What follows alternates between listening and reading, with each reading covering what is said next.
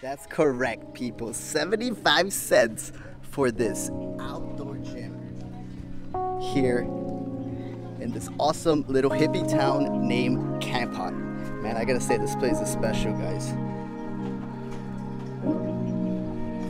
Coolest gym, and the best part is that it's only me.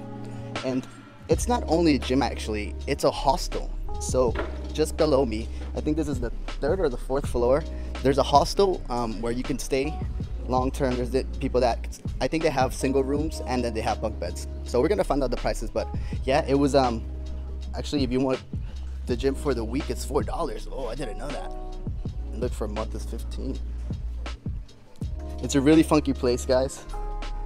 Really, really interesting. And they got everything, like anything that you need. They have belts if you need some belts. It's epic. I love this little spot. I'm gonna come work out here almost every day. I think I'm just gonna live here.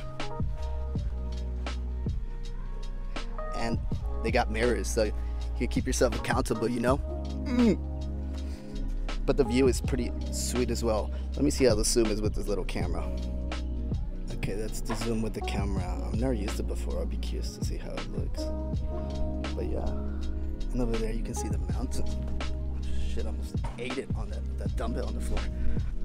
Oh, look. It's really peaceful here, guys. Really, really like this place. It's a special place. A lot of people said I like Camp Hot, and they were right. Only thing is that the people that like stuff that are really squeaky clean, this is probably not the place for you guys. It's just because you're outside, so it gets dusty. What do you expect? But yeah, overall, guys, this place is legit. And for the people wondering, they do have treadmills. Bam, right here, treadmill. So yeah, this is the downstairs of this place. But yeah, guys, just a quick little video to show you guys the little different places where you can actually work out here in Cambodia. So it is possible to exercise and travel.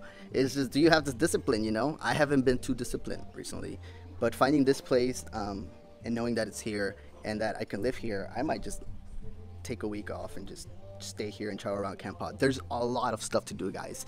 The guy that owns this hostel, actually, he's from Australia, but he speaks Spanish. Very interesting dude, and he told me that there's so many waterfalls, so many water sports, and so much outdoor adventurous stuff to do here in Camp Hot. So I'm really excited and would most likely stay here for a week and just figure out what this place is about, because it's one of the most well-known. I think some people mentioned they didn't like Camp Hot, but maybe they just don't like to be outdoors. But that's really it, guys. I'll see you in the next video. Christian Rodriguez, bye.